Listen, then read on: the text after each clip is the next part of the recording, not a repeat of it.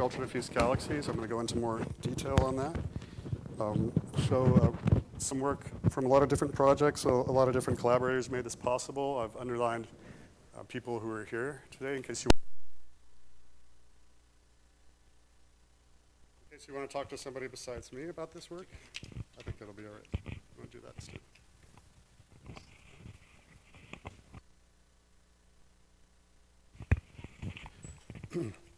So what I'm going to try to do is do a very brief overview of basic properties of UDGs, not time to review the entire field, but try to give you a snapshot of some of the fundamental properties that are maybe not really addressed through a lot of the theoretical models yet. There's been a lot of work, nice work recently from a lot of different sides on reproducing ultra-diffuse galaxies. They tend to focus on them as low surface brightness dwarfs, and there turn out to be lots of ways to make low surface brightness dwarfs. Which is interesting, but it doesn't maybe address all the properties of some of the most interesting UDGs. So here's an overview of how these things are defined. This is effective radius versus luminosity. This is for old stellar systems. We've got the dwarfs to the giants here, and the UDGs stick out as the sort of tendril. That doesn't mean that there isn't anything on either side of that. That's the way these things were found and selected. So these things have the sizes of an L-star galaxy, some of them, but the luminosities of a dwarf. So they're discovered by Peter van Dokkum in the Coma cluster 2015 and collaborators. Doesn't mean that some of these weren't found before, but they were first recognized as this very pervasive population a few years ago. Some of the basic properties is these are not disturbed, disrupting systems. They seem to be pretty well relaxed. Stersic indices of 1 or a little less. Red sequence, old quiescent, spheroidal, triaxial prolate type objects, at least in the Coma cluster. There's a lot of work done on what's also called UDGs in the field that are blue and star-forming, low surface brightness dwarfs that fit in the same part of parameter space, but it's not clear those are at all the same objects. There's more than one way to end up as a low surface brightness galaxy. So there's some work to be done to see if those are actually connected populations. So as we'll continue to hear today, there are ways to make low surface brightness dwarfs like UDGs. So the question is this now a solved problem? And one basic way you can think of making these is you start off with a massive galaxy cluster with a really thick ISM. You drop something in with gas, and it gets tidally stripped and ram pressure stripped, and you get something that's a low surface brightness star-forming dwarf that becomes a low surface brightness quench dwarf. Okay, end of story. I'll call this the vanilla recipe. We'll talk about some different recipes for making UDGs. Okay, so this is sort of low surface brightness dwarfs, fall into a cluster, turn into red low surface brightness dwarfs, maybe with some extra effect from having high spins. And a lot of different papers that have explored this, and I think the talk after me will talk about this some more. And I'm sure this must be happening at some level. We can see it happening. There's an example in the Perseus cluster that we're working on. But is this the only way to make a UDG? Is there more than one way to get a low surface brightness dwarf? So what I'm going to do is kind of try to present a lot of the latest results that are providing some new clues and show this isn't quite a solved problem. This is one of the Hubble frontier fields. These are ultramassive clusters, intermediate redshift. And this is work by Steve Janssens in Toronto. We published a paper a couple of years ago on the first one of these. We now have 6 of them. So what you can see, these red dots, if you can see them, are UDGs in this cluster. This is a 1 megaparsec scale. First thing you might see is that they're missing around the center. As you might expect, if these are fragile, relatively fragile object compared to a BCG and are disrupted. So in these high mass clusters, you're missing, within the 10% of the virial radius, you're missing your UDGs, probably tidally disrupted. But the next thing you might see if you're sitting close enough is that there's a lot more of them on that side than that side, which is not something we were looking for at all. It just jumped out from the data. So here's, maybe you can see it a little more clearly, the positions of these things marked and trying to determine the statistical significance of these things as chance fluctuations or not, making a dividing line that divides the asymmetry here. And it turns out this is a highly significant lopsidedness, and out of the 6 frontier field clusters, 5 of them have a highly significant lopsidedness here. So that's hot off the press. You should see this soon on the archive, but I don't know what to make of this. We're not really sure, except that it may be some association with the Cluster assembly, these are all actively assembling clusters. And is it possible that some of the clusters have higher UDG fractions than others, some kind of biasing in the formation sites in the early universe? So if anybody has ideas on this, please let me know. We have no idea what's going on here. So again, UDGs were discovered in clusters, but are they specific to clusters? Well, the clusters are an easy way to find a bunch of galaxies at once, but it turns out now people are looking, they find them everywhere, except a local group, we haven't found one yet. This is a scaling relation from a lot of observational results, including our frontier field data that pins down the high mass end. To a first approximation, the number of UDGs scales linearly with host halo mass. So it's not at all a cluster-specific phenomenon. They're actually found in the field as well, even quenched ones. So there's some sort of universal formation mechanism that clusters processes contribute something to UDGs, but as also in the work that Jonathan mentioned with NIHAO, you can get a pre-processing forming UDGs before they even fall into clusters. So something's going on that makes these low surface brightness dwarfs probably from internal processes. Just to give you an idea of the numbers of these, this is an observational compilation of the number density per megaparsec, really low number density. So these are very interesting, but overall they're a small fraction of the galaxies in the universe. So if you're making lots of UDGs in your models, that's maybe not a good sign. They're interesting, but they're not pervasive in a sense relative to normal galaxies. So as we already heard about the NIHAO simulations is one way to have a universal formation mechanism that works in all environments through this internal feedback mechanism. You can get something that is temporarily quenched in between, or looks quiescent in between feedback episodes. And I'll call this the chocolate chip recipe. It's kind of a little different from just a vanilla recipe. It's this extra twist, extra ingredient of the internal feedback. So these are all presenting UDGs just as normal dwarfs, these couple of scenarios I mentioned. And what are some predictions there from these scenarios?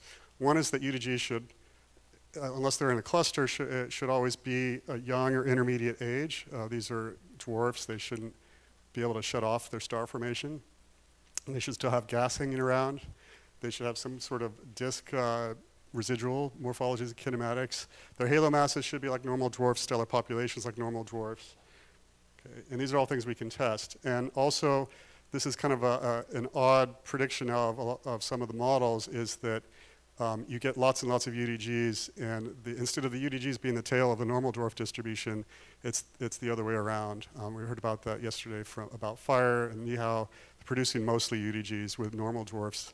I can't go through this in detail, but there's the observed relation here, and most of the UDGs simulated galaxies sit above the sizes of the normal dwarfs.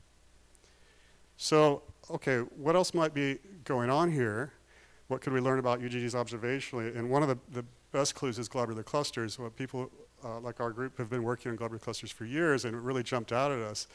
Here's a couple of pictures, globular clusters circled. You can see them by eye here. These things have tons of clusters relative to their stellar mass. So some of these examples, you've got something that's 2 times 10 to the 8 luminosity, 100 times fainter than the Milky Way, yet only about half as many globular clusters as the Milky Way. So that's a really startling difference from a normal dwarf or normal galaxies. Should give us a clue. And these are well-studied things because they're the more luminous ones, but some of the really faint ones that are hard to study, you can almost not see the stars. They're so populated by globular clusters. So up to a quarter of the stellar mass today is in globular clusters, and if you consider various disruption effects over a cosmic time, you could have 100% of their stars associated with globular cluster formation at some higher redshift. And think of these as possibly pure stellar halo galaxies that never form the normal stellar populations. So I'll call this half-baked. This in honor of Santa Cruz, I thought we would call it that. So these are literally half-baked galaxies. They haven't completed forming all their regular components. Okay, so one of the interesting things about globular clusters that's not yet understood, again, we saw something about this yesterday, is that observationally, the number of globulars or the mass of the globular cluster system scales very nicely with the halo mass. I think we might hear some more about that from Andy tomorrow or today.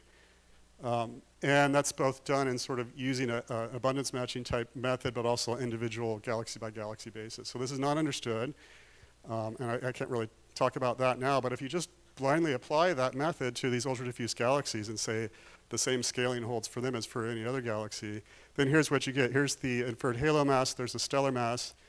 These shaded regions are sort of standard abundance matching methods. And here's where the UDGs in coma lie. There's some of them that are in the expected zone, but at least half of them are overmassive, if you believe what the globular clusters are telling us. So order of magnitude more dark matter for quite a few of them. We call these overmassive halos. So this is telling us that we heard earlier how it's, there could be a lot of scatter at lower halo masses, say below 10 to the 10, but this is up at 10 to the 11 halo mass, which is maybe not where we're expecting this kind of stochasticity, if it's true. Okay, so what would be kind of a toy model? We don't have a good, really detailed model of how this might happen, but just to show you a toy model of this, this is a halo mass growth curve, say for a M33 type object today, but what would happen if you just stop star formation for some reason at redshift of 3? Okay, you might get something that looks like a UDG. You continue to grow your dark matter, and the star formation stops shortly after globular clusters form, metal pore globular clusters, and you get what we call a failed galaxy. Now, I know there's a lot of talk in the literature, in the first papers on this topic, it was talk about failed Milky Way, and people will kind of focus in on that idea. It's pretty extreme, and I think that would only be for maybe a couple of very extreme galaxies, but even that's probably a little extreme. But you don't have to have a failed Milky Way to have a failed galaxy. These are still, could be 10 times overabundant in dark matter without being a failed Milky Way. Okay, so the predictions of this model is that they're old, including in the field, enhanced in alpha elements like globular clusters, gas poor, overmassive dark matter halos, and overpopulous globular cluster systems. Okay, some of those predictions are of course reverse engineered because that's what the observations are saying. So I want to talk quite a bit about some new observations we have. There's been a lot of observational work done in UDGs, including spectroscopy. But there's this wonderful new instrument that's come online on Keck called the Keck Cosmic Web Imager, KCWI, and it's really designed for this kind of work of low surface brightness spectroscopy. So here is a famous Dragonfly 44 galaxy in coma. There's the original HST image. Here's a reconstructed image from KCWI after 17 hours of exposure time. And you have to do a lot of work with sky subtraction.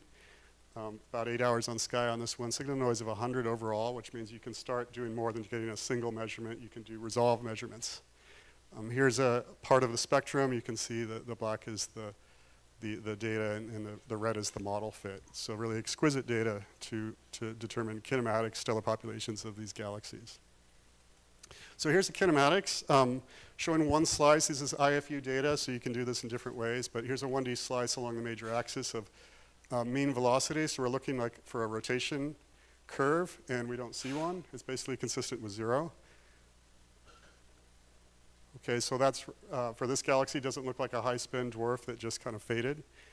And of course, from one galaxy, it's going to be hard to rule out an entire scenario. But here's another way of looking at it. V over sigma versus ellipticity. This is these Oblate isotropic rotator models. And we're comparing here with data from assembled by Coral Wheeler of normal dwarfs in the local group. The high mass dwarfs are these larger symbols, so those are maybe the fairest comparison with the UDG. And there's quite a spread. Overall, they're fairly fast rotating, but rotation supported. A few of them like this UDG. And I think we don't quite understand what's going on for these local group dwarfs as well. So what about velocity dispersion? Here's a 2D map where the blue to the red shows you colder to hotter velocity dispersion. So the velocity dispersion is rising with radius. Here's what a 1D profile looks like. So this rising velocity dispersion with radius, like local group dwarf spheroidals, but much higher mass and much farther out. That's a log scale here. Okay, so one of the first things you'd like to do with this kind of data is do dynamical models, find out what we can learn about the internal mass and structure. This is work led by Asher Wasserman, who's a student here. I'm going to be graduating this year. And these are two alternative models here. This is an FW model. This is a chord model based on the Nihao parameterization for a core. And the bad news is that even with these exquisite data, we can't really determine a lot about the dark matter halo. You could get either one to work. Although with the data, you can start making some constraints. You say, okay, if you do have an NFW, a custody halo, you require very tangential anisotropy in order to fit the data, which maybe is surprising, and it's something you could also look for in simulations. An isotropic model will give you a chord galaxy. And then once you assume one of those halo models, then you could get the what halo masses are consistent with it. Again, very large error bars on there. Unfortunately, we can't rule out anything at this point, which also means we can't rule out this failed galaxy scenario. So here again is the halo mass stellar mass relation, and for this galaxy, here's the standard relation here. For the cusp model, or the core model, which I think would be our favorite model, you could go anything from the normal relation up to the 10 times over massive still. So unfortunately, we haven't found a direct way yet to get definitive results on a single galaxy, but I'd like to turn this around and plead with the theorists to give observables, things like velocity dispersion, things that we can measure for a large sample, and rather than trying to infer the halo mass for individual objects, let's go forward modeling and see what the simulators tell us about a sort of a fundamental plane type observations. Okay, we also heard earlier about fuzzy dark matter, and we looked at this also with this data set. I'm gonna, for the sake of time, I think I'm gonna skip through this, but the bottom line is that fuzzy dark matter creates a central soliton bump, so our hope was that we might be able to detect that, which would be really exciting, and we don't see anything obvious like that. The increasing particle mass will give you a different type of soliton bump. This is, again, work led by Asher Wasserman.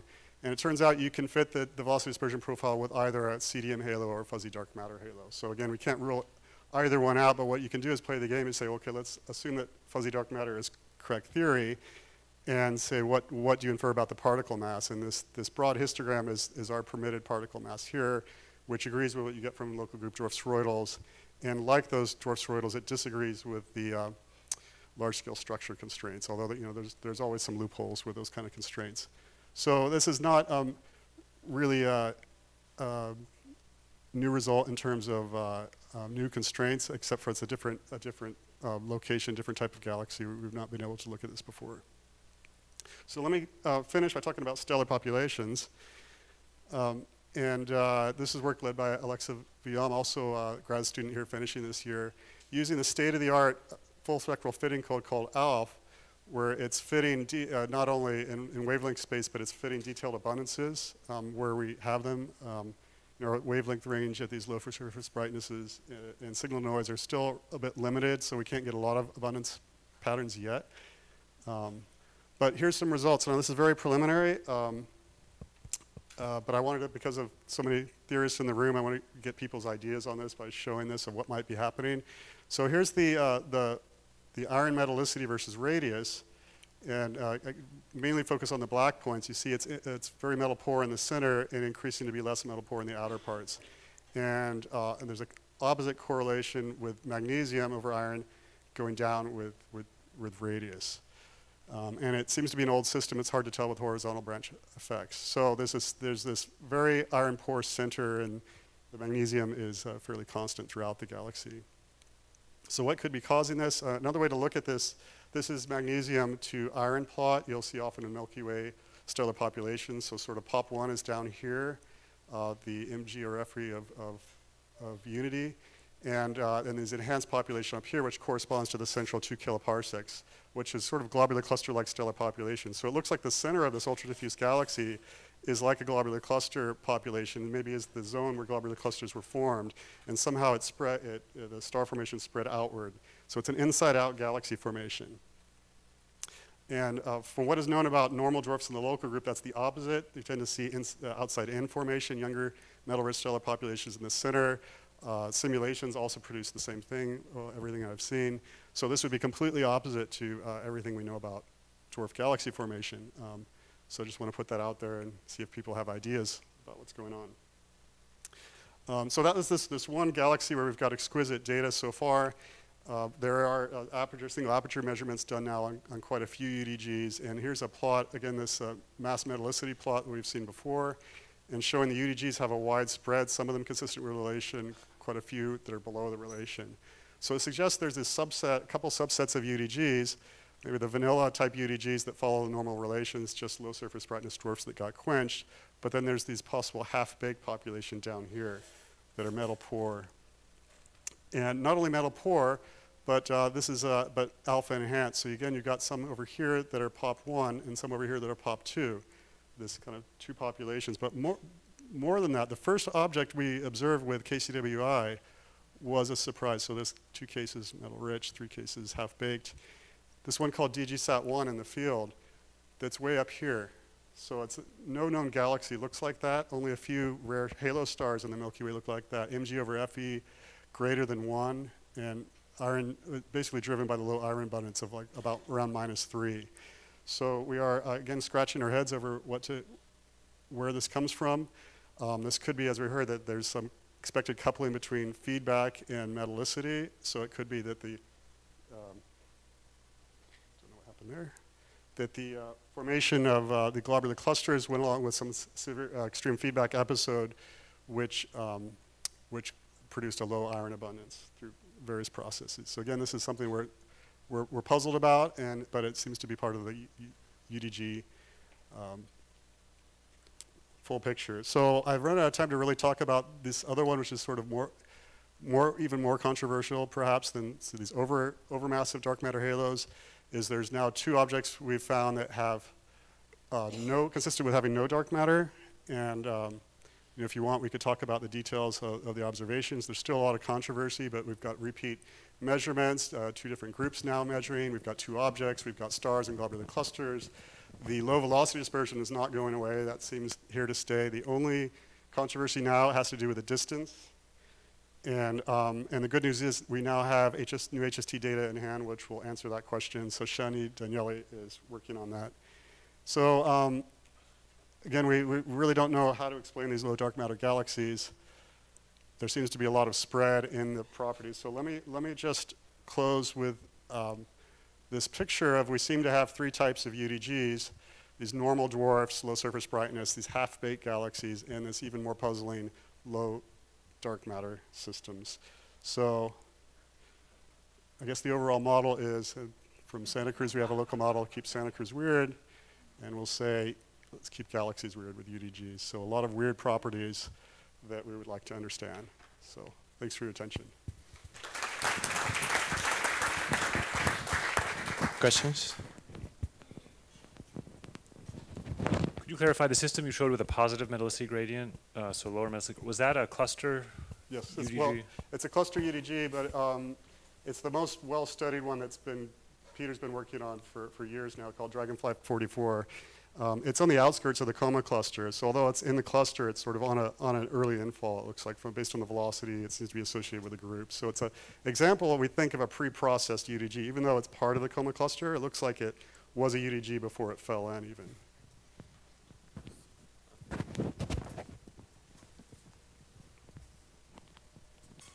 So this is just a fundamentalist question. So I have some sense of what a soliton is in condensed matter physics kind of context. And so what is this soliton bump? So you think this is a boson where the particles are all collected together. So they have this large de Broglie wavelength that's a really low mass particle. So it's a wavelength of about a kiloparsec. So they sort of fill this region toward the center of the galaxy. You know, not too good on all the rest of the physics myself. Other people in the room are much better at this particular topic. Thanks. There, then there. So I'm wondering if you could put together some of the local group ways of measuring cores with Conway and Van Darkum semi-resolved stellar populations, given that you have, in this case, UDG 44.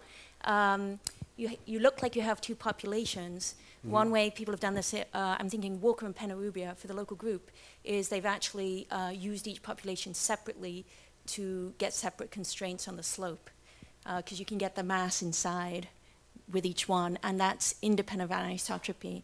So I'm thinking if you're in the semi-resolved regime, you might be able to do this by splitting the populations with the surface brightness fluctuations to split out the spectra that way. Oh, that's really interesting. Yeah, it sounds really hard, but I get your point. Yeah, you could do the full spectral fitting with 2 populations with different profiles, and yeah, I think that's doable. It sounds like hard work, but I think we could try that. Yeah, good, thanks. Yeah, so can you somehow summarize the business with the globular clusters, you thought that there might be 3 kinds of galaxies. The globular cluster populations vary amongst them, and are globular clusters overabundant with respect to stars or halo mass or both? So the first 2 populations are low globular or normal globular cluster content and elevated globular cluster content, which go along with the dark matter fractions that go in lockstep according to this picture. The third population is the weirder one. These are the low dark matter galaxies, and at first glance they look like they break the rules that they have a lot of globular clusters. So the scaling relation should say they have a lot of dark matter, not no dark matter. But then if you look at these in more detail, they're not normal globular clusters either. They all seem to be omega sin type objects, what we call ultra-compact dwarfs. So, so that kind of technically goes with a scaling relation. If it's low globular clusters, they've just got this extra population of weird things. But again, we're not sure what to make of that. Okay, let's thank again to Aaron. Our